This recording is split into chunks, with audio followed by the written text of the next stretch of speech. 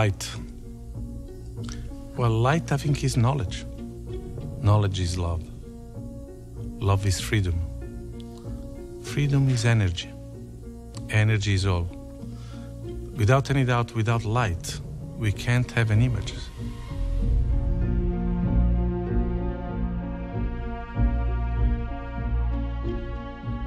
A cinematographer is a visual psychiatrist, moving the audience through a movie from here to there to there to here, making them think the way you want to think, painting pictures in the dark.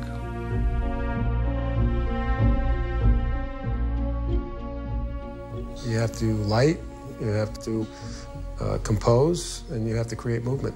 And those are the three elements of cinematography.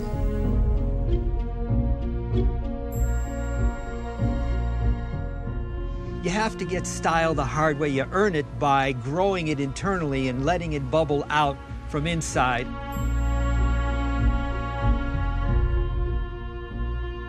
Some of it comes from experience, some of it comes from inspiration, and some of it just happens.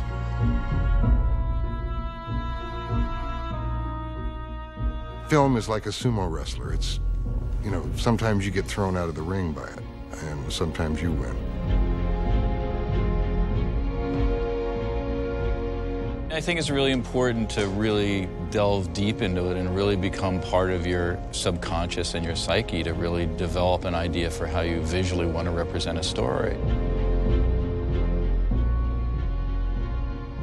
We have the ability to work in all genres, and each film should have its own style.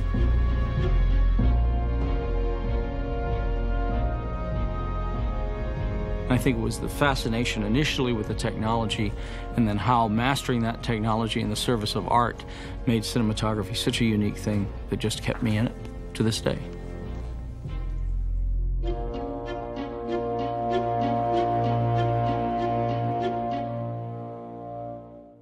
My name is Ramieri Farrison. Russ Alsobrook. Howard Anderson. I'm Howard Anderson III. Peter Anderson. My name is Michael Ballhaus. Dion Beebe. I'm Bill Bennett. Gabriel Beristain, and I'm a cinematographer. I'm Mexican, British educated, and American improved. Larry Bridges. Jonathan Brown. I'm Steve Buren. I'm a cinematographer. Bill Butler. Bobby Byrne. Russell Carpenter. James Chrysanthus. Peter Collister. Jack Cooperman. Erickson Core. I'm Richard Crudo. I'm Dean Cundy. Oliver Curtis. I'm Alan Davio, and I'm a cinematographer. Roger Deakins. Peter Deming. Caleb Deschanel. I'm Ron Dexter. Bill Dill. George Spiro-Deeby. Ernest Dickerson. I'm Richard Edlund. John Fowler. I'm Don Fauntleroy. Steve Fierberg. William A. Fraker. My name is Michael Goy. Stephen Goldblatt. My name is Jack Green. Adam Greenberg. Robbie Greenberg, cinematographer. My name is Henner Hoffman. Ernie Holzman. My name is Gil Hubbs. I'm Judy Irola. Mark Irwin. Levi Isaacs. Johnny Jensen. I'm Victor J. Kemper. Francis Kenny. Richard Klein. Fred Konekamp. My name is Laszlo Kovacs. Laszlo Kovac. I'm Ellen Kuras, ASC. I'm Jacek Laskus. I am Andrew Laszlo. I am Denis Lenoir. Matt Leonetti. Peter Levy. Matthew Libatique. I'm Stephen Lighthill. Carl Walter Lindenlaub. Bruce Logan. Julio Macat.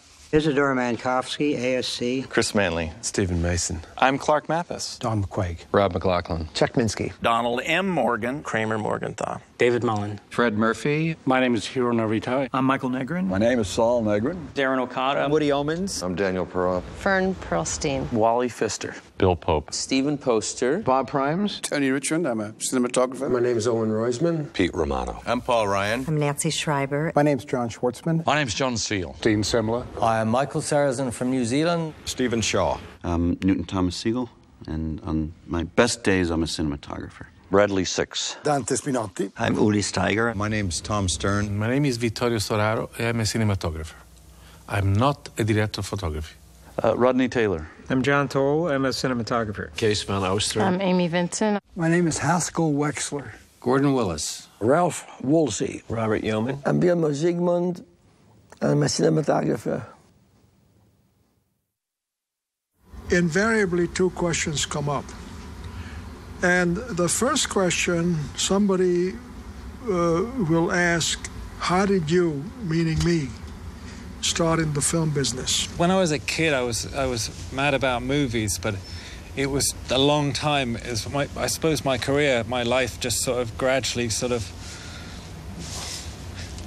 grew into my dreams, really, you know? I became a cinematographer because at 14, after being interested in photography for about 4 years, I met a cinematographer, and the day I met him, I decided that's what I wanted to do for the rest of my life. I got interested when I first saw a demonstration of color television, and I had gone to movies and had black and white television, but when I saw color, I said, I have to find out how they do this. Even though in those days you really had no hope of ever becoming anyone in the movie business unless you were somehow connected to somebody in the business. Well, my father was a cinematographer. I was born into it. My dad was an animation cameraman. I was in a family business. My father, my uncle, and my grandfather, and all of the relatives that I can remember on my father's side were barbers. My father was a makeup artist at Warner Brothers in Brooklyn during the Depression. So I was always around, hanging around. And I decided I wanted to be an actor early on when I was a kid. Lucky for me, I changed my mind. I became a cinematographer because of the influence of my grandmother.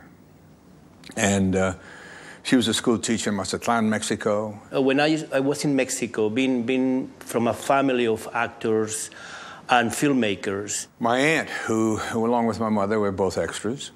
And my aunt said, Billy, you're going to go to school and you're going to become a cinematographer.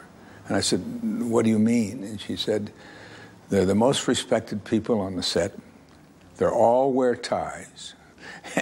And it's a great profession. My dad always contended it was a great business to fall back on if you had another opportunity. Little did I know I spent 7 years cutting hair waiting for an opportunity. My father was head of the portrait gallery at Warner's. My mother had been an art dealer. My father was a painter and sculptor, so if I went to become a lawyer or a doctor, I think I would have been disowned. I could never draw or paint or do anything like that. I picked this camera up and I could paint. Now, this is back in Minnesota. I was born and raised in Chicago. I was born in Hungary. Sydney, Australia. Born and raised in Los Angeles. I grew up in Mexico. I grew up in Cleveland, Ohio. I'm originally from Poland. This was Eau Claire, Wisconsin. You know, I come from an area of Italy which is very far away from any movie industry. We go back actually to Jerusalem. When I started, I built a tent and I started pick up cartoons, splice them together. I love film because it's all I've ever done, really. It's all I've ever done. From when I left school at 15, I joined Pathé News. I started in television when I was 16 as a props boy. Was a messenger boy running up and down Water Street with cans of film. I was lucky that my father has a beautiful dream. He was a projectionist in a very big company in Italy in the 50s, Lux Film. And he was dreaming probably to be part of the image that he was screening. So he put his dream on me. When I was a kid, I liked still photography, loved it. I thought for a while I wanted to be a photographer for Life magazine, like Gene Smith, who was one of my childhood heroes. And the year I was a senior in high school, Life folded.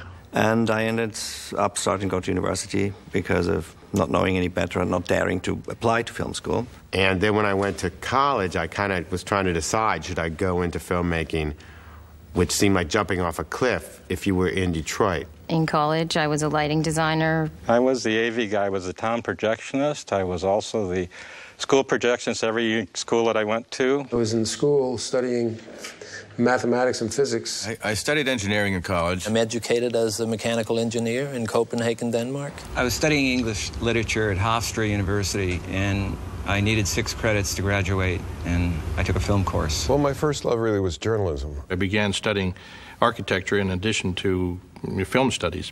I was an architecture student, and I was faced with a difficult model which I couldn't build, so I decided to make an animated film. But I remember when I was cutting it together between 2 very old VCRs, and 30 minutes had passed, and I was getting hungry, and I looked up, and actually 6 hours had passed. And I realized, I never really lost track of time doing calculus. I went to Johns Hopkins as an undergraduate to become a physician. First, I was a movie buff, like watching 500 films a year at the Cinematheque. And films, I mean, projected, not tapes at the time. And, of course, my studies, I was studying medicine at the time, medical studies. But of course, I was such a failure. So I had to do something else. And one day went to see a movie, Akira Kurosawa's Ron, and I was pretty blown away. I thought, if that's something you can do, I want to do it. It seemed like film was closer to dreams than the rest of the artwork I was doing. The next big influence would probably be Days of Heaven. This happened when I was in college. At the end of high school, I was in a library, and I was walking through the stacks, and a book of a red cover caught my eye, and it was called The Work of the Motion Picture Cameraman by Freddie Young, BSc. And I said, oh, what's a motion picture cameraman? In film school, I met a young gentleman by the name of Spike Lee, and I shot all of his student projects in the second and third years. I didn't go to film school. I worked on a lot of student films. I came out of film school and then didn't work for a lot of years. I was painting the first year out of art school. I wanted to be a painter at one time. As much as I loved painting, I couldn't get them to move. They were like, and I kept trying to get them to move, and the only way I could do that was to start shooting little films. I had a dream. I dreamt of Gandhi and a spinning wheel, and the Life magazine pictures that Margaret Bourke-White had shot. And in the dream, they animated. Not only did the spinning wheel move, but the camera moves around it. And I took that as a sign that maybe it was time I add the dimension of motion to my still photography. As a designer, or as an illustrator, I would be dealing with single image, and it became increasingly frustrating just to be looking at a single image for a long time, and began to think of sequence of images to tell stories. I was a secretary in the at KQED, and I watched the people who come out of the film department every day carrying silver cases and wearing Levi's, and I didn't want to wear nylons anymore, and I started working with the film department on the weekends. Started actually as a stagehand. I started off as a documentary still photographer. I started as an underwater cameraman in the U.S. Navy. And I was working as a waiter. I started off as an animator. When I graduated college, I arrived here in Los Angeles and sought work, and initially couldn't get the time of day from anyone. When I moved to New York and answered an ad in the Village Voice, which got me onto a real movie. I had a friend that was working on a low-budget horror film in South Carolina, and I went down there and worked as a PA. Started right from the bottom. I was a PA, I was an assistant to the lowest assistant. I did everything from sweeping the floor to projecting the film. When I started in the business, the only equipment I was trusted with was a broom. When I was 26 years old, I finished film school in Hungary. I went to film school in Hungary. And the revolution came in 1956. Against Russians, with my friend Wilmer Zsigmond, we covered. All the cinematographers during the revolution, we were shooting footage, documentary footage. We shot about 30,000 feet of film. Then we had a meeting, secret meeting, that some people will have to volunteer to go to the West and take the footage out. We smuggled it out. And we couldn't go back. And I volunteered, actually, because I had a reason to go. As long as we figured we are here in the West, this was still in Germany, Austria, Vienna, might as well let's go to Hollywood. Of course, that was easy to say, but in reality, actually, if you don't know the language, you don't know anybody, and you go and visit all the Hungarians who were in the business in those days, like Joe Pasternak, Zsa Gabor, and you can name all of them. And then we thought that maybe they can help us to get into the film business, but it didn't work that way, actually, They said that first you have to show what you can do, and then we can help you. And I didn't realize if once we showed what we can do, we didn't need that help anymore. I couldn't get past secretaries. At one point, I sent out resumes hand-printed on sandpaper, just so they would remember it, I sent the resumes written on short cardboard, so they couldn't crumple it up and toss it in the wastebasket. My family wanted to know, well, what are you going to do with your life now? And they had some some business ideas, some things that I should do to make something of myself. My father always would say to me when I was first starting out, well, why don't you join CBS, or why don't you get a real job as, you know, a cameraman on a news station? Became a news cameraman with a 16mm Bell & Howell, black and white. We used to take great pride in shooting 3 news stories and 100 feet of film. Rupert Murdoch's channel, we'd save money. And I managed to get into the government station, which is the Australian Broadcasting Commission. And there was quite a good little group of features-type cameramen there from the early days.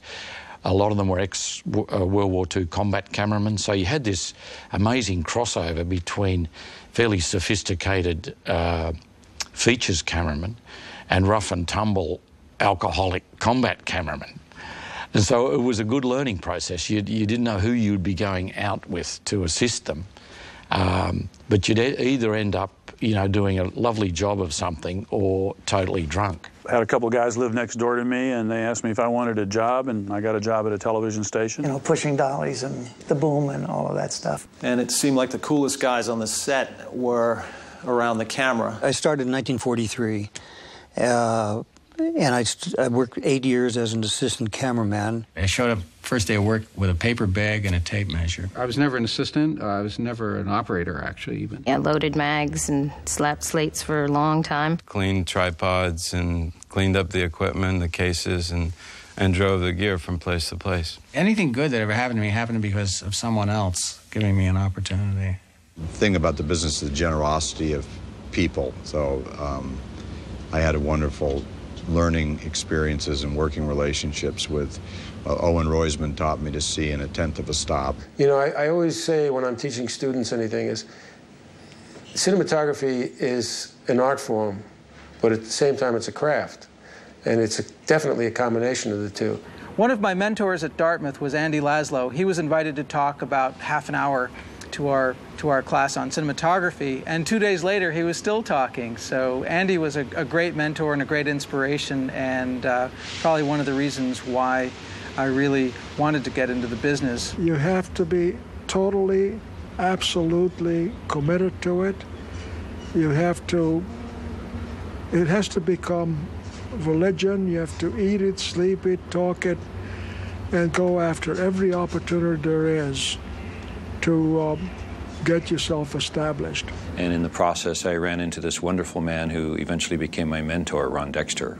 And I would say Ron Dexter was an inspiration to so many of us. I taught all along. Once I knew something, I'd share whatever I knew. He would have occasional symposiums where he would talk about what he was doing and show the experiments that he was making, and then he'd have us all bring in pieces of film, what we were shooting, and have group discussions. I was lucky that the gaffer really took an interest in my learning electricity and light. My mentor in Hollywood is the cinematographer Vilmos Zsigmond. I had the opportunity to work with Vittorio here in Los Angeles, and I would pick up Mr. Storaro at the hotel in Sunset every morning, and I'd drive him to work. And I would ask him a question about maybe composition or a certain scene we were doing today, and then I would get a 30 or 40-minute lecture. It felt like a doctorate on composition or color or Yugoslavian primitive art or whatever it was that was his inspiration for that film. So when I was young and I was mentoring, it was a really unique opportunity to get to spend time with these people and really sort of understand their thought process. I mean, I can remember with Vittorio bringing my light meter and a sketchbook around, and he used to just berate me. And he'd say, that's not what it's about. It's, you know, it's from the heart. It's about the emotion. And I thought to myself, yeah, that's all good and well. You're Vittorio Storaro. I always was Vittorio Storaro, even at my beginning. When I started, nobody knew me. Nobody, saw myself compared to what I did before. I think that you should be always yourself. From when you start, from when you are in the journey, or when you think you reach one specific place. That's part of your personality, part of your way of thinking, part of your way of doing. Many times, yes, young cinematographers telling me, you can do that, or maybe refuse a project, or maybe do one selection in your life because you are now this kind of person. I always did that. I mean, I remember that on the first film, Giovinezza, Giovinezza, and I was doing tests for actors. And we were like more or less your crew, a small crew. We were working in a very simple way and just trying to understand what the movie is supposed to look like. And somehow I found myself uncomfortable for what the director asked me to do. And I was forced to do it. And at the end of the day, I was 28. I say to him, goodbye, I don't think I come back tomorrow because I don't think you need me. You need someone that just put one light, just let you see whoever's in front of you, not in a particular way that you want to see this person. So I don't think I come back tomorrow. I was married 2 years before. We already have one daughter. My wife was expecting a child, and we had only $50 in bank. And I say no. No is a very important word. Very important. Yes is not a good word all the time. You know, I mean, it doesn't get you more work. In fact, no gets you more work than yes, because anything works while you're shooting it. Nothing works in the screening room if it's no good. So what they said the day before, they can't remember when they get in the screening room. So if you said no to something bad and it turns out to be right in the screening room, they forget about the no the day before. But they never forget about the yes if it's no good. And that was wonderful. And I was Vittorio Storaro then on my first film. I believe a cinematographer should always be interpreting, should never be recording, but adding their point of view, their interpretation to anything. And in order to interpret, you have to make a commentary, you have to say something about it, either with light and dark or color, composition or textures or whatever. Do you shoot it in a gritty, grainy, handheld way, or do you do it in a very beautifully lit way with glidey tracks? You have to make a decision. So it's not always as obvious what style you would want to use to make the film. When you do a scene, you ask yourself, what do you want the audience to think or feel at the end of this scene that they didn't at the beginning of the scene? So what path do we take that will evoke that emotional response by the end of the scene? Style. Yeah, everybody wants a story about style, you know, how you get the formula. Well, there is no formula because style comes out of you. I mean, people like to hear that you did this, you did that. But really the reason you did it is for something that you were thinking. And actually it comes out of your life, what you've been exposed to, who you are, what you think. And that's what ends up on the screen. And style basically comes out of conceiving, designing, creating a visual approach to a particular story. Style is an individual artist's own take on things. And it's not a coat of paint, it's not a suit that you can just put on, it's not a coat of paint you can just put on a building.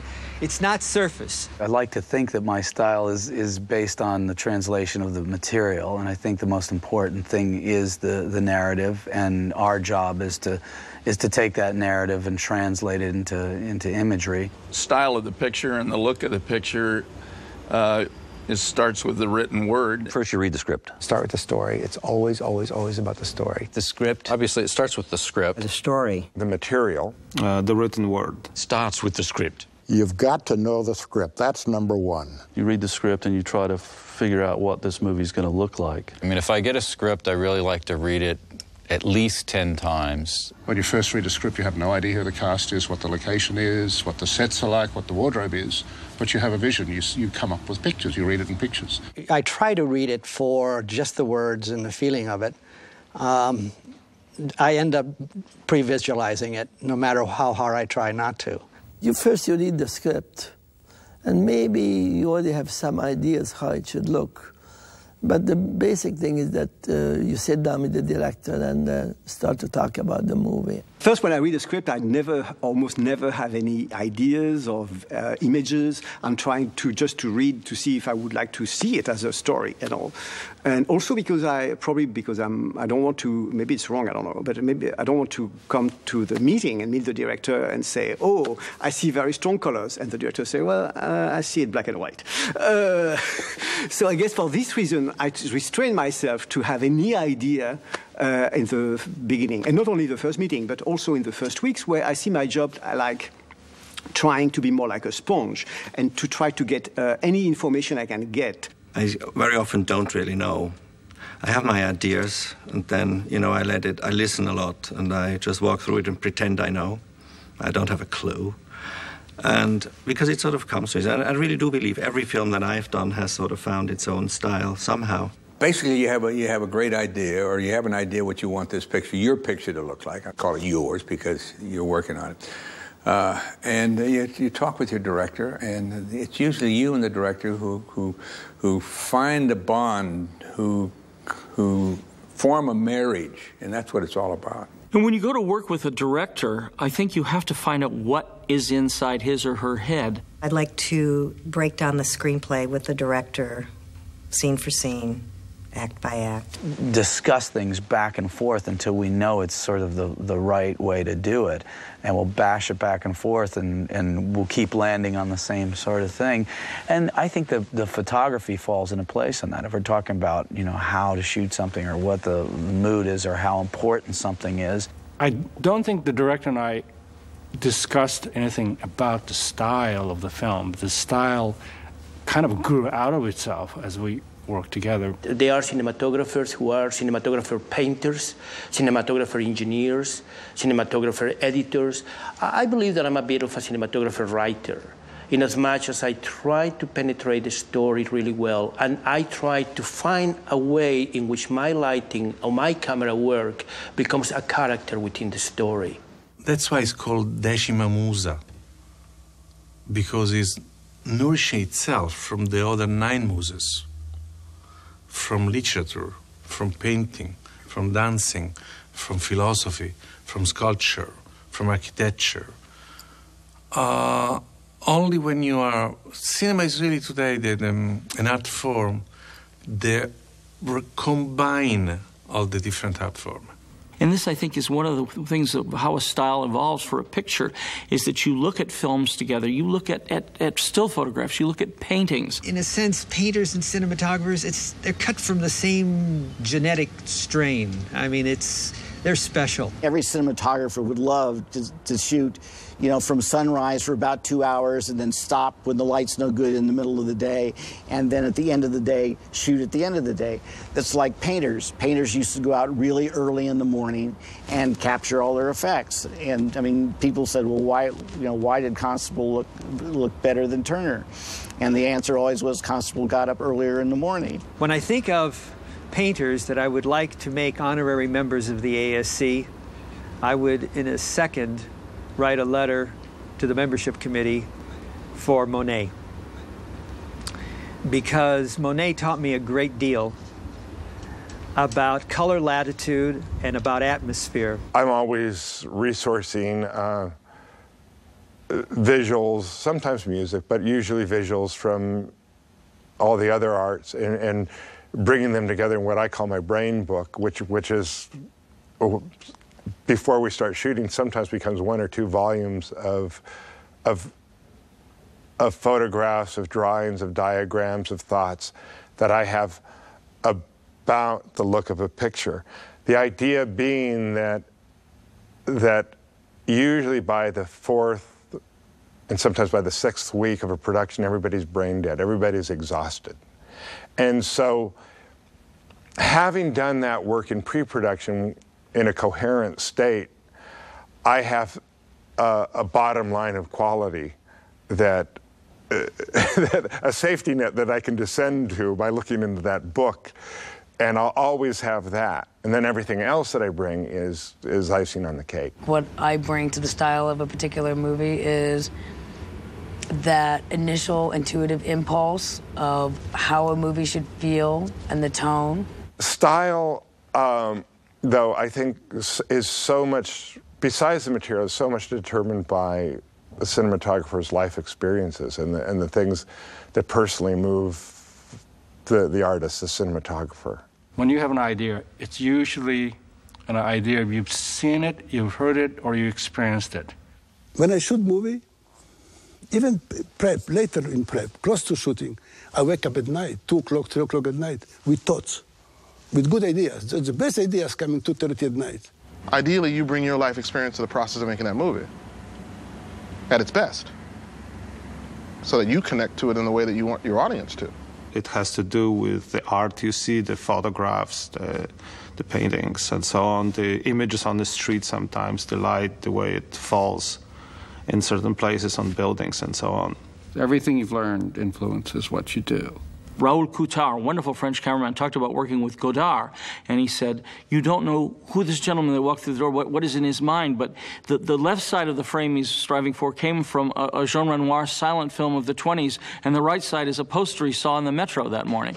And I mean, literally you find out what is creating the images in the director's head and how you translate those onto film. But I think when you're constantly looking for new ways to do things, because you just don't want to be telling each story the same way that you told the last. So improvisation and imagination is really important. I really like to research things, have a clear idea of what I'm doing, but then I also like to respond to what happens, you know, at the moment. I mean, an actor can come in and their performance can so overpower something that you suddenly realize that what you imagined was an actor in, you know, lost in a setting is suddenly a big close-up because the performance is so extraordinary. No, I think you could always arrive on a set or on a scene and sort of feel how it should be done. And I think I like even in shooting features now, if it looks good the way it is and it's going to photograph good the way it is, don't change it. Don't start changing it. There's just so many factors along the way that affect you, and you know, I mean, it's to some extent, it's like, you know, learning everything you can and being well rehearsed, but then when it really comes down to it, it's like jazz in the sense that you respond to the things and you ebb and flow with everything as it evolves on the set, on the day. As a musician will find a force in them that they can't really explain when they play or when they sing. So you can as a photographer, and so you can as a cinematographer. There's an instinct. I think that the visualization for me always came at the production meetings and the headbanging that I would do with the director and the production designer. Your communication with your production designer is so important because the production designer and the cinematographer are there working with the director to find that look, to find the style of a film. The production designer is also a very key person for me. I spend a lot of time in the art department talking about color, practical lighting, if they can build that into the set. They've generally been on the film earlier than I would get there. They might have done all the surveys through foreign countries, or they've already started to design sometimes.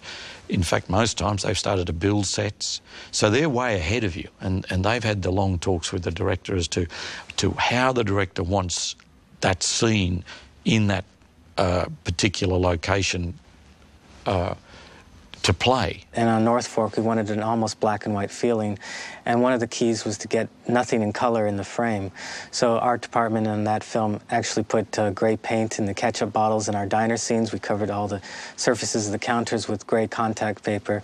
We even sewed a black and white American flag that was blowing in the wind, and I actually got a call back from the lab asking me how I managed to get the color out of the American flag when I told them it was a black and white American flag against the blue sky. So a lot can be done in camera, in front of the camera, by coordinating things with art department. The key meeting was the first meeting we had with the production designer. I had read the script, I met Wayne and the designer. We sat in a room, we just looked at photo books, and I brought similar photo books than the production designer had brought in already, and all the walls were pasted with these pictures. And it was William Eggleston, and I had Maya Rovitz and things like that. And it was all about color and how we see the South, because the movie takes place in the South. And from that, my concept evolved. I mean, it was a great starting point, and it was always something. I took a couple of pictures out of the books and always stuck them on my wall in the hotel. That was my key thing. That's the first thing you're afraid of as a cinematographer. You can shoot good pictures individually, but, you know, what makes you think that as a whole it's going to fall together into this thing that you meant to be? A movie, you come up with a look, and then you spend 3 months doing that, one look, and then a year later you see how it worked when it's all cut together. Whereas in a commercial music video, you try something for a day, you see it 2 days later, you go, okay, that was good, now let's try this. And so you can grow really quickly. I think commercials have always sort of been the area that can allow us to sort of experiment.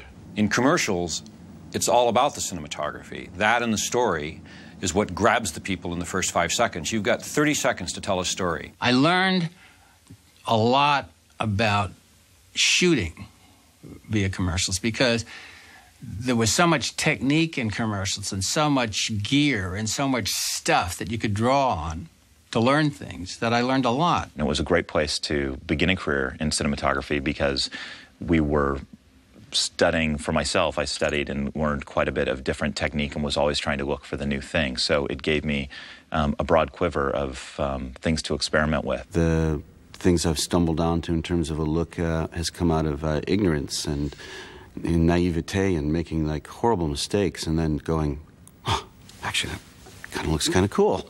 It's kind of interesting. And then if you're smart or at least if you're paying attention, you let great accidents happen. I love what Connie Hall used to call happy accidents. You know, you're in a set and suddenly the light starts slashing through a window, and even if you don't use that natural light, you suddenly think, no, that's it, I didn't think of that, so you maybe cut that light off and put a lamp to do exactly the same thing so you can have consistency. All cinematographers take credit for wonderful, happy accidents along the way, and, you know, I'm certainly one of them where, you know, the clouds come in and, you know, the light is amazing for a brief period of time, or suddenly the clouds are blowing over. I'm just looking at this little dapple of light on my shoulder here, and reminds me of Conrad Hall, who was the master of the found accident and capitalizer, or if there is such a word, a man who capitalizes on those discoveries, always awake for them. Conrad Hall was great on this. He was great on this. He said, you know, sometimes he really wanted his films to look ugly, to capture something that we normally shy away from in making movies. You know, ugliness can have a certain beauty as well. It's a strange sort of dichotomy going on there, really. It's symbiotic, and it really works hand in hand. I mean, there's certain kind of film is definitely affected by the tone of a film, the light, the shadows, the color, how the camera moves, when it moves, the moment that an actor turns its head and you just pan slightly to the left to just catch that gaze and to frame it in a certain way. That, I think, evokes a certain kind of emotion. There's a spirit in each cinematographer's work that's not comparable to any others. You see the techniques appear to be the same. You see the same approaches in lighting. You see what you can do with the materials at hand. But there's always an ineffable quality in the actual film when it comes out of processing or onto the Avid that is almost indescribable. There is a definable style that's going through most of my movies. I mean, it's applied differently. I mean, I do a lot of the same things, but it's applied differently. And, I mean, I don't mind saying that. It's you know, and I don't... The trick is to integrate your visual decisions with the movie, with the story. And you can have both. I mean, you can have a good movie with good visuals. I mean, that's the best movie. You know, good content, good visual structure. You know, I think it's very important that the style of the film be as transparent as possible. Now, I'm saying that having done movies like The Rock, Armageddon, and Pearl Harbor, which are almost all style, but that's what really those movies were about.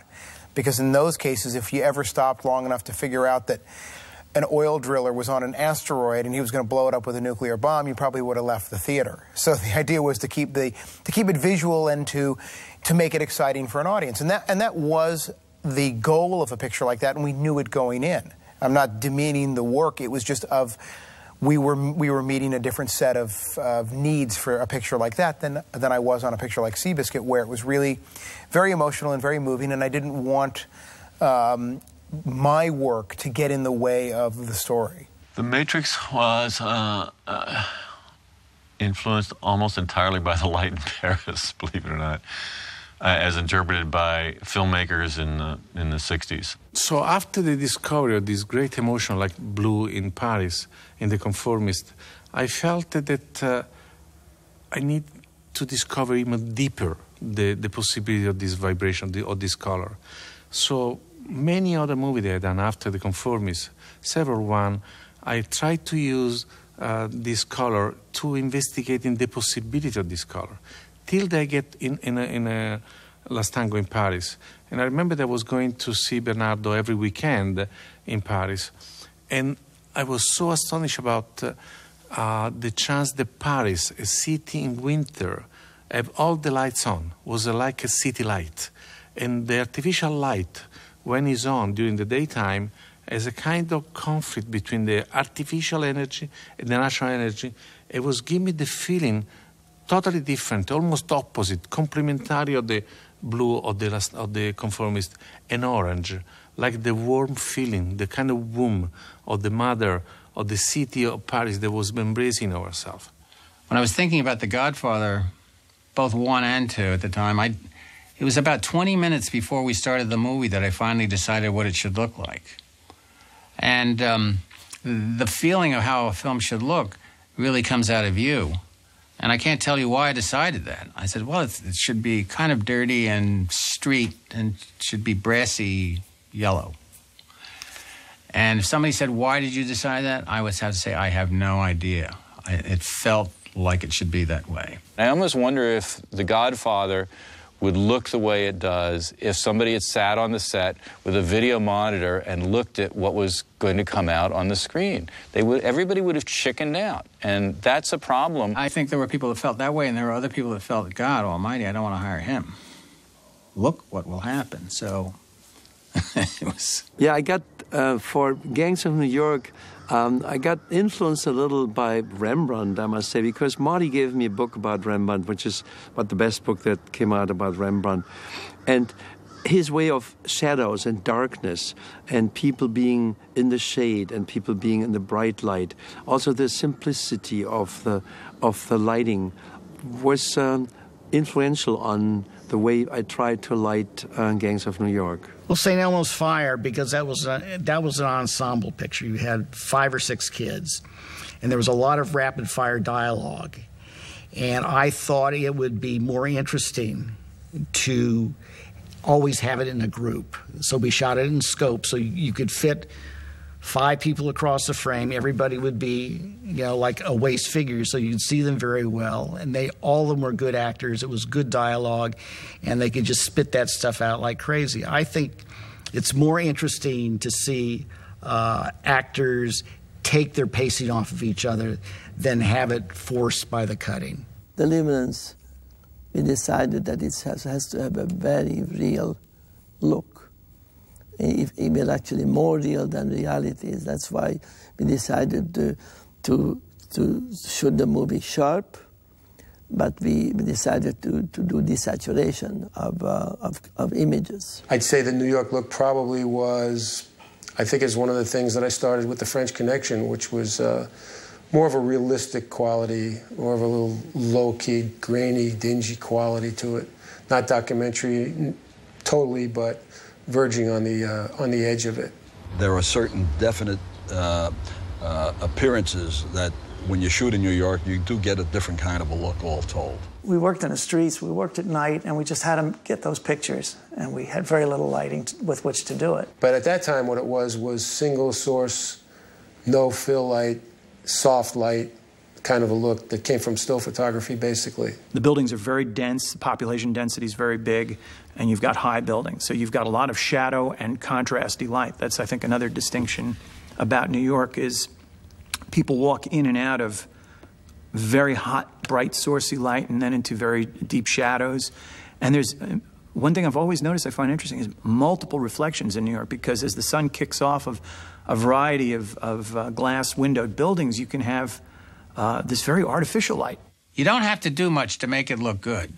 You don't have to build anything visually to make New York interesting. Again, you choose to shoot this, you choose to shoot that. You put them together and you've got a good New York. When we talk about style, we also talk about personal improvising to fit the vision that we're thinking of within the equipment and the time we've got. Well, sometimes style comes out of pure necessity. or desperation. Case in point, in the 60s and 70s with the new lightweight cameras, you had directors who wanted to take those cameras on the road, stick them in cars, put them in bathrooms. And so as technology evolves and we have equipment that's lighter, easier to shoot with, faster, you're going to see experimental shooting with it, of people who want to take it to the edge and see what it's capable of. There is a story behind Easy Rider. There's about 3, 4, 5 years until we got to that point. You know, we are very fluid in making low-budget films, and we knew how to do it. We knew how to do a movie, just enough equipment, putting it into a station wagon. And that was it. We didn't need trucks. We didn't need generators. We couldn't even think of it. We were always dreaming about, you know, all these great equipment we could have. And, but, you know, we made this work for us. We made these stories, you know, fit what we can do. In the same way, the equipment fit the stories also. Let's take it back to the Cinemobile. The equipment that went into this truck, it was a 40 Econoline truck, very, very small. We didn't have Mitchell cameras. We had blimp Airflexes, which were smaller. We used Colortran lamps, which was all quartz lights, no Fresnels on them. So it was a hard light that you couldn't cut with flags because it didn't have the lens in front. So you bounce the lights instead. So, you know, a style evolved from having very little equipment and by necessity, basically.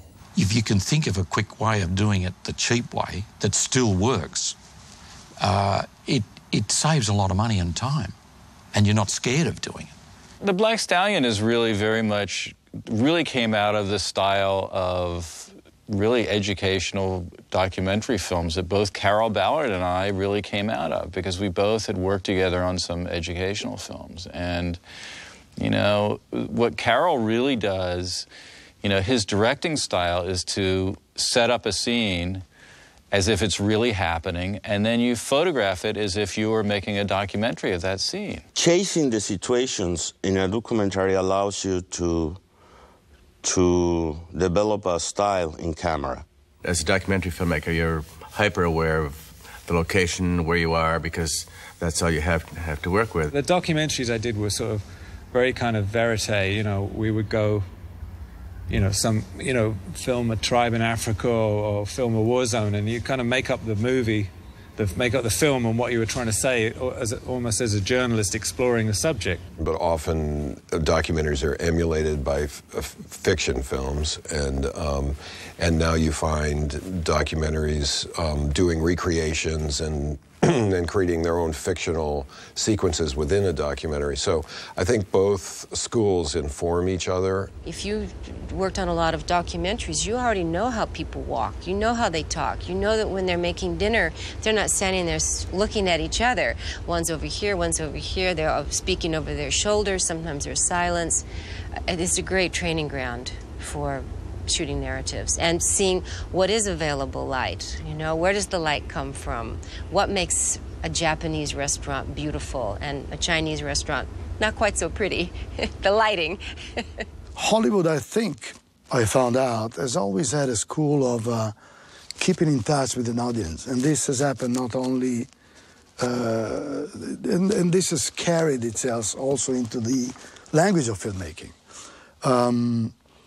The shots are made in a way that they don't make the movies long, you know, you go from cut to cut as opposed to having a slower kind of pace generally used in European pictures. I shot Uprising, which was a miniseries for NBC 3 years ago, 3 or 4 years ago. And when it was shown here, people were thinking that it was very European in my work. You know, cold colors, contrast, I'm not sure, desaturated tones and all that.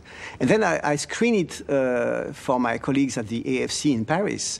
And for them, it was so Hollywood. So I was thinking, okay, I'm in the middle of the ocean with really 1 foot in, and after X years here, I am, you know, not completely American and not anymore completely European.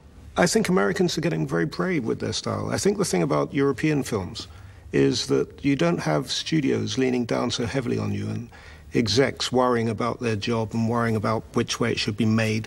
So the filmmakers, they trust the filmmakers to make a good job. I never did anything that to be different. I just did it because I liked it. And it kind of caused a riot a couple of times at certain studios, and they were very upset. But I didn't. I said, wow, this is it, and continued.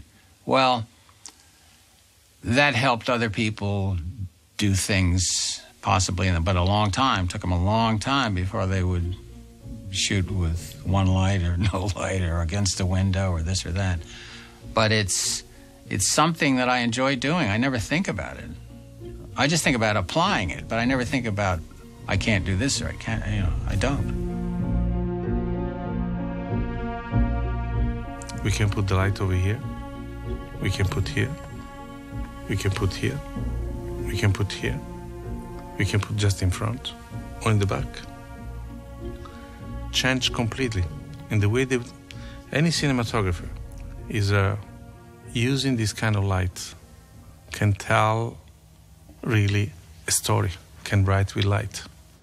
You walk on a set, it's absolutely black, and you strike your first light for what you're going to do, and that becomes your first brush stroke. And then you add other brush strokes all the way through, add different lights and so forth like that until you come out with your complete picture. And then you look at it and say, okay, let's do it. I walk into a dark stage, usually I turn on one light. And I've usually, this light hopefully has been there before, I put it there earlier because I hopefully know where the light's coming from in the scene. But, and then I decide what does that look like? And that's theoretically the light that's coming in the window or the light that's coming from the main lamp in the room or something. And I'll start with that. And the other lights also should be in place, then I'll turn them on. I don't turn on all the lights at once. Usually I turn them on one at a time, and then I start turning them off again. Usually when I show up on a set and get ready to shoot, I've already lit the set in my head. I mean, my favorite thing in using light, for instance, I like relativity. I like light to dark, big to small. My favorite kind of thing is you have somebody standing by a window talking to somebody who's standing in the corner. And someone standing in the corner is in the dark. So you're cutting from this guy at the window talking to this girl who's standing in the corner in the dark. I mean, there are three things that lighting has to do. It has to provide for sufficient illumination to record the image on film. It has to make up for the difference in contrast between our eye and the film. And it has to enhance the illusion of third dimension in a two-dimensional medium. Okay, well, that's what it has to do. What it can do... It can affect you emotionally. It can help tell the story. You have to know what story you're telling before you even start to think about how you light it. And you have to think about whether you want the audience to see everything clearly or whether you want to hold it back a bit from the audience, whether you want to throw the actors into a little bit of shadow. Not adding, but taking away is better, always. But, it's like somebody's not working, they throw another sandbag in the boat because it's listing, and they keep throwing sandbag, and probably the whole boat sinks. You don't put in more, you take away. Usually when something doesn't work, it's because you're doing too much or you've made the wrong choice. I remember when I first started out as a cinematographer, the very first thing I was into is there enough light? So I light, and he said, but Denis, it's flat. And suddenly it opened my mind. Light can be flat or not flat, and clearly flat is not good. A film is like in my tennis days, my coach would say, or people would say, keep your eye on the ball. Well, that's pretty easy to say, keep your eye on the ball. But I had one coach that said, keep your eye on a certain part of the ball. He put a face on the ball, 2 eyes, a nose, and a mouth, and and 2 ears. And if you hit right on the nose, it just goes flat. If you hit underneath, anyway. So it's not a question of keep your eye on the ball. It's a question of the part of the ball. It's the same thing with the screen. When you look at the screen, you have your imagery. It's not just to look at the screen. You've got to make the audience look at some part of that screen that's important, where the dialogue is going on. And so it's precision, in a sense, it's precision lighting. rule of thumb, if I'm lighting for several actresses in a large space, is to go with 2 12x12 layers of full or half grid, and then maybe a 4x4 layer of 216 in front of a large light. And start there, and then, but what's very important is exactly the direction that that light is coming from. Even though it may be a large soft source, the difference of a foot or two, either closer to the camera or away from the camera, can make all the difference in the world. And that's the thing. You have to really look at the scene, how it's being rehearsed, and go, wow, this is great for this actress when she's looking this way. But when we come around, or she turns this way, we run into trouble. I personally don't like the soft lighting too much because many times it gets boring. Actually, for me, I mean, I study a lot of paintings from the Dutch painters and all that. They hardly ever used actually soft light. Actually, they used a lot of directional light, which I love to use.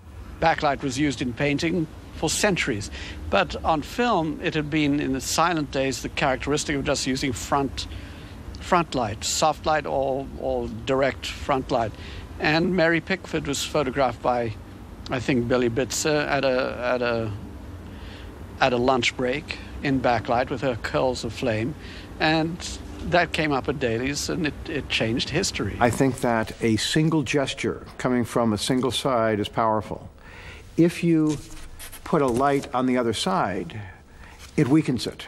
Now the force of that light is not as strong. So this is what we call a flag, and if we're on a set, we would do something like try to bring in a black flag that would take away some of the light. So we're not completely surrounded by light from several directions. We try to bring it from one direction. And that gives us a sense of richness and texture and mood, as opposed to what that looks like, I think. How's it look? I think good cinematographers don't really use light, actually. They use shadows, because the light is creating shadows. And then I would like to insist on that, the shadows are more important than the light is. We're always working against that. Is there enough? And of course, with time, once we master the quantity, then we start to deal with the quality. Control the light. Having figured out when you put a light up, how are you going to control it? Whether it be grip nets, dimmers, diffusion on the light itself. In the hunt for sometimes that specific kind of light that just does that particular thing, you find technology to be on your side, because either other people have already ventured out in that and have created a tool, or you go out on yourself and you start creating stuff. Here's a Kino flow here. There's a 4-foot tube and everything, and it's light. It's small. It's fast. And it's a beautiful quality light. You don't have to diffuse it. Something that changed cinematography was the Kino flow. I mean, that to me is just, all of a sudden, practical locations were something that were embraced even more so, and ceilings went back onto sets, and people weren't flying them anymore, and you saw less unnatural backlights, and lighting changed. I think people were able to put a light that didn't have to travel to create softness 3 feet away from a person, and all of a sudden you had this quality of light that looked very natural. Well, of course, the Musco light and the 9-light arrays that are out today have changed things for us, because now we can light 4, 5, 6, 7, 8 blocks with just several instruments. This is a blonde. It should be yellow. Yaniro, the original Yaniro blonde is yellow. That's why it's called blonde. Like the redhead is red. That's why it's called redhead. This one is another brand, so it's blue. It's an open face with a quartz 2K bulb and barn doors, folding barn doors on the side. And the great thing, it's not here, the gaffers, they just hate it. Because for them, it does nothing well. And us, we love it because it does everything. Not so well, maybe, but everything. Nothing does everything. I guess my favorite form of lighting is, put a 100-watt bulb in a lamp and turn it on. If it's close enough to the actor, great. I think that's really terrific. I like that. Say, turn off the key light a second. See, I like that. This is good for something like that. But this is really the best. No light at all. The back edge and a little bit of fill worked perfectly for that film. Not only did it give the beautiful edge that you imagine from old black and white stills that appeared in jazz magazines like Downbeat, Jazz Magazine, a Bebop magazine, wonderful old stills with beautiful edge light, because the photographers had to find wherever there was light to get their imagery, so they would use that edge light. And so that became my sort of template for all of Bird. A lot of films, when you get started, they seem to have a life of their own, and sometimes your plans don't quite work out, but at least you start with an idea in mind and try to pursue it through the film. We were looking for this big finale on Chicago, and, you know, we sort of came up, you know, in our sort of discussions of this sort of idea of this big light board, you know, that filled the stage and would come on and sort of explosion of light, and then they would sort of machine gun out their names. I guess you light with your best instincts. You build in some flexibility into the rigging so that if you want to make changes, it's there available to you. There was, with about, only about 500 light bulbs in the board and 3 guys screwing them in. And one thing we'd unfortunately overlooked is that it took 3 days for these 3 guys to screw in 10,000 light bulbs. A cinematographer not only has to be a scientist and an artist, but they have to be a manager and a politician and a people person. And your greatest gift to an actor or an actress is to create a comfortable arena for them to be stellar, to do their best work. And if they feel like they're cared for by the cinematographer, their work is indeed going to be better. They're going to take bigger risks than they might if they felt that they weren't being watched after by the cinematographer. Many, many years ago, right after I'd become a cameraman, a very famous cameraman at that time was named Charlie Lang. And Charlie was talking to me one day, and he said, there's 2 things I'd like to tell you, Fred. He said, save your money, but surround yourself with a good crew. It's not realized by the general public, but the focus puller has a tremendous influence on the look of a film. And he has to do something that's quite athletic and graceful and artistic, and it's really not well known. It's just because the name is focus puller or assistant camera, it doesn't really lend full weight to what that person is doing. With a good gaffer sitting right over your right shoulder, you can whisper during rehearsals or whatever, and a good gaffer would be there knowing your situation, that you're not able to work whilst rehearsing or whatever quietly in the background. When you work year after year and month after month, and the kind of hours we worked on a set and long locations, and you're with your crew really more than you're your family, which is a shame, but that's just the way it worked out. But the strange part about it is your crew becomes your family, and hopefully you all get along because you're there for extended periods of time. My management style is basically admiration. I find people, gaffers, first assistants, camera operators, key grips, that I just love and admire, and I go to work with those people. Cinematography is the mastering of a complex technology in the service of art. And a lot of people think that if you're a cinematographer, that you're more of a technician than you are an artist. But I would say that you're more an artist than you are a technician, because the technology serves what the ideas are and how they're filtered through your mind. I can say that I've always been the type of person or the type of DP who's always approached the subject matter first with my heart. I first have approached it as someone who wants to tell a particular story, and how can the technology help me to tell that story? I think the great challenge for us as cinematographers is moving into technology, and I think that it's scary for all of us. There's no one that's not scared by it. It's hard to keep pace with such changing technology. A piece of film is moved through the camera, and it's exposed, and it goes to the laboratory, and if you have light and a lens, and you can look at that image almost anywhere in the world. It's amazing that little machine can create so much magic, and is the basis of an art form that has more power and influence than any other art form ever invented. The cameras are so much smaller now that they're much easier to use. I mean, you can get them into places that we could never have got a camera into 10, 15 years ago. They're very light. They're perfectly balanced if you want to go handheld. The new wave people were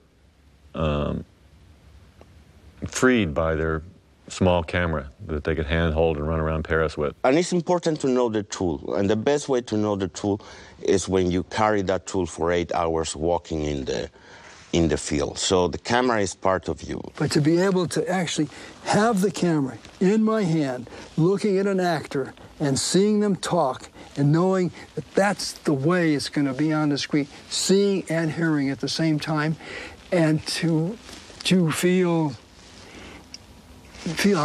the power. I often think of myself as an actor.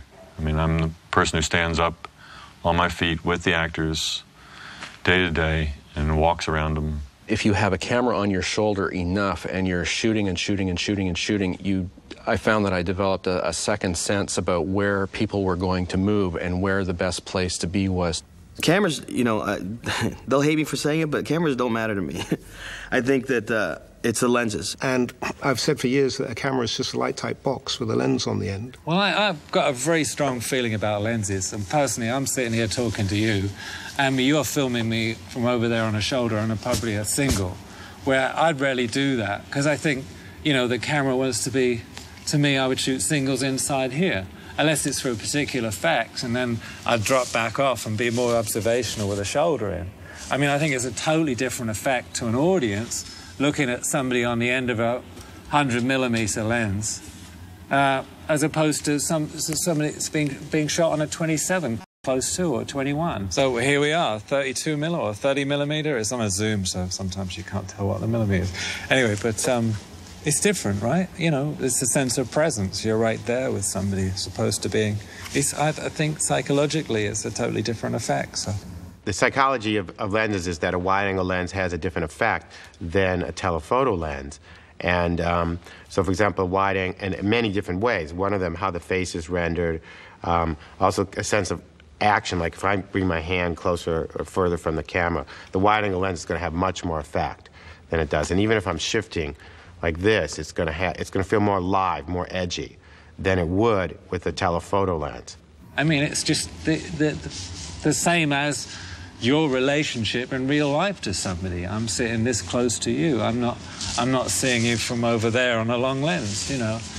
So I don't think we take that into account as much as we should, really. With all of these tools available to us, the question is what comes first, the chicken or the egg? Do you find a great piece of equipment and modify a shot to suit that piece of equipment, or do you figure out what you want to do and find the right piece of equipment? I've never liked to hear someone say we can't do it, because you can always find a way to do it. And if it requires different technology or a different, maybe even a different member or two on the crew, that's what you have to do. I love mechanics. I mean, in the business, I was always going home, there's got to be a better way to do this. There's got to be an easier way. I made the hi-hat because, you know, a hi-hat on a board is 1930s technology, and I bet you still got one on the stage here. Ron Dexter is an amazing person. One of the most important things I learned from him is you never have to accept the equipment as built by the manufacturer. What I did was I got outside of the movie industry. How do other people do things? I looked at catalogs. I'd bounce things off of people and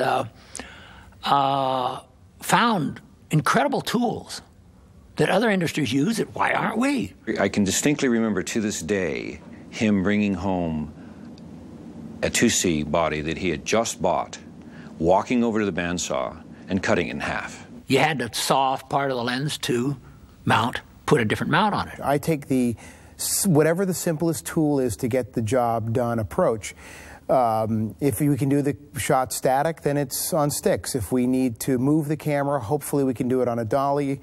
If it's got to go upstairs, then it might be a Steadicam, and if it's going to make a huge rise, it'll be a crane. But to try to keep it as simple as possible, I find works the best for me. Every piece of new technology inspires ideas, Film stocks have been the thing for me that have sort of shaped the way films look today. As the digital world is coming towards us, the film keeps getting better. So the bar, one raises the bar that the other one needs to come to meet. Film has much more resolution buried in it than a 1K, a 2K, or a 4K scan. When you would go to release a motion picture film, there's a process called color timing, and when you sit down to do that, that has not changed basically since the advent of, color film when Calmus came up with Technicolor. And essentially you sit there and you hold different color pieces of gelatin in front of your eye and you say, do you like this yellow one? No. Let me see the green one. Hey, here's a yellow and a green. Or, hey, try this magenta. And you try to get the color balance right. I think everybody now has probably played with Photoshop or something like that. And these computers are incredibly powerful tools in terms of doing very subtle color correcting. I would say that traditionally film timing is, compared to digital, what we call a digital intermediate or digital color correcting, is much cruder. It's just like printing a still photograph. The great photographers like Ansel Adams, part of what they did in creating their images was the negative, and the second part was the print. And the print was where it all came together. In this world of digital intermediate where it's becoming more common, there's going to be a lot of choices to be made, a lot of variables. There's an interpretation that has to carry from what the photography, the original intent is. It's like when those people at the beginning of filmmaking used to hand paint their frames. Each one they used to hand paint it in order to give it a personal look. So by us going into the digital bay, but by us using digital intermediate, we are hand painting our films, and that is going to make our art still to preserve, and it's going to give each one of us a look which I think is very, very important that we preserve. The danger is that the role of the cinematographer is much more vulnerable now. If you're not available 6 months, 9 months, a year after you finish shooting, when the studio or whoever's making the film is ready to do the digital intermediate, you got a problem. The downside is any technology that gives you sort of endless options also gives you endless options to screw up the image or have other people take over the image. So it becomes much more important for the cinematographer to exert some control over the post-production process. Before, with traditional film printing, there was limitations on how much you could change the image or reformat the image or reframe the image without affecting the quality. So the cinematographer could rely, in a sense of the limitations of the technology, to keep the image close to what he intended. But now with digital intermediate, that's not the case. He could turn the movie into a completely different looking image. The advantage is that you only have to do your work once. You can take this digital intermediate and port it over to your HD mastering for DVD and for all other uses, and not have to do the work twice again. And this is a great boon. Which with all the pressures on all of us to do more, faster, cheaper, this is a tool which helps us. There's companies that are out there and they're doing everything they can to bring in the jobs for us to shoot the commercials and music videos. But at the same time, the economy is tight so that their profit margins are being cut closer and closer. So we're always trying to find things that, as well as advancing the art, that'll also advance, just let us do it quicker. The movie industry is this wonderful combination of high finance and art. That's what a cinematographer has to do, all filmmakers do. When you show up, you have to look at your restraints as an opportunity. Every time I see a new piece of equipment, I look at it in envy, and I say, would you wish somebody let me have this for Christmas for my next film? Well, I tell a story. The first day we were shooting on Barton Fink, I have the story, but I'm really nervous. I mean, I think the guys were great filmmakers, so I was so pleased to be working with them. And in America, and I hadn't been here really much by then.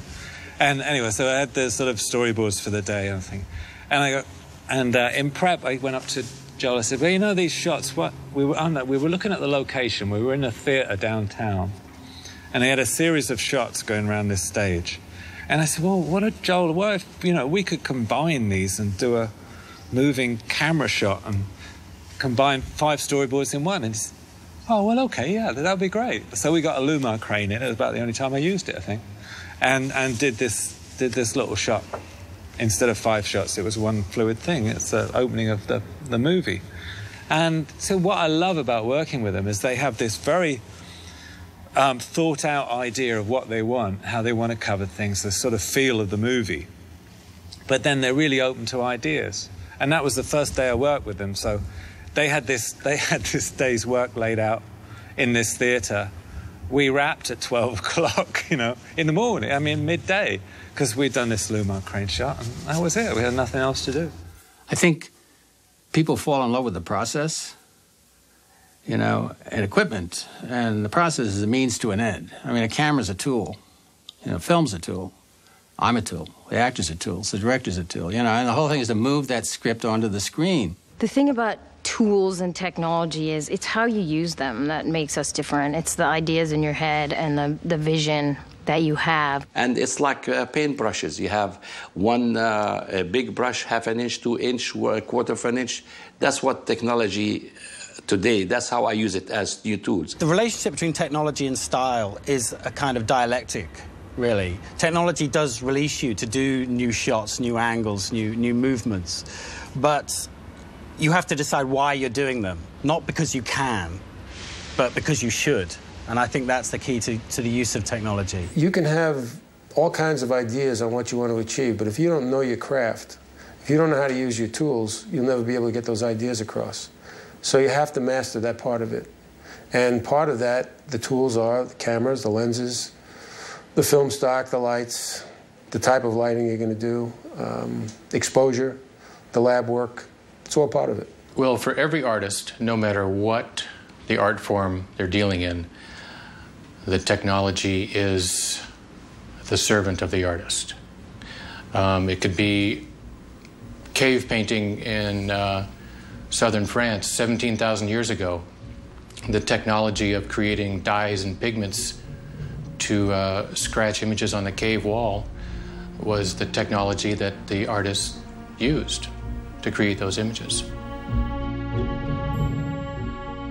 When I was a child, I used to, in Brittany, I used to run to get a kick by running on stones, which were by the sea and moving, all of them. And the fun was to choose with your eye on which stone put your foot, and then you were already gone. But if the stone was a bad stone, or because you had you were barefooted, it would be hurt and all that. And in filming is a little like that. Filming is always running forward, looking for not losing your balance, and having a lot of fun from this kind of adrenaline shot that we're having on the sets all the time. In our lifetime, we've already gone through major changes in technology, technique, black and white, color negative, reversal. Not to mention from silent to sound.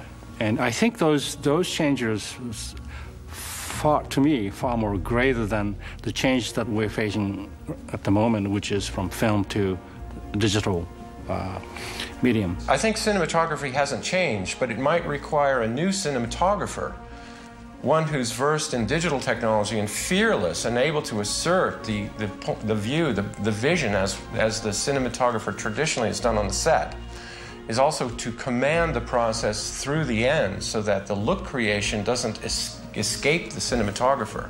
I think all of the techniques, all of the tools, all of the new materials that allow us to make images, no matter what they are, whether they're digital, whether they're film, or whether they're, you know, we're shooting on tissue paper, it doesn't matter. What is important is that the cinematographer is needed from the beginning of the production till the end of the production. And not until a film gets on the screen is when the cinematographer's work over. I think what has mattered to me in my career is the times that I really thought that I really hit the mark was when I closed my mind to all the technique and the technology and listened to my heart and my soul. And then the answer came just like that. We create our own vision, we get to put it on film, we get to show it to the world.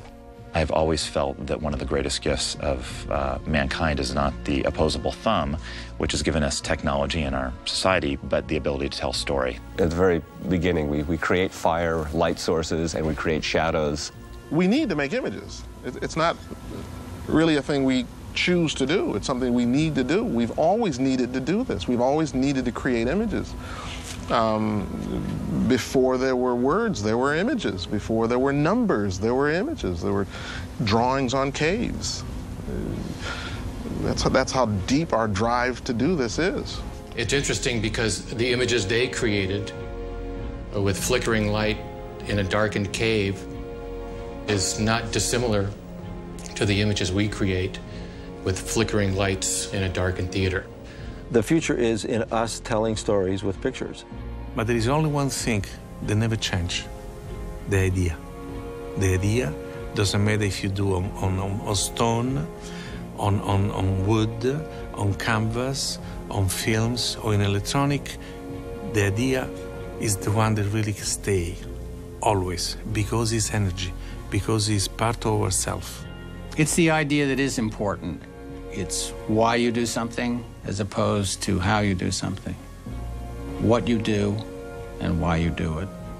If the emphasis remains on good storytelling visually, then there's great work to be seen in the future with no limits as to what the image could conjure up. So I think we're in for a good ride.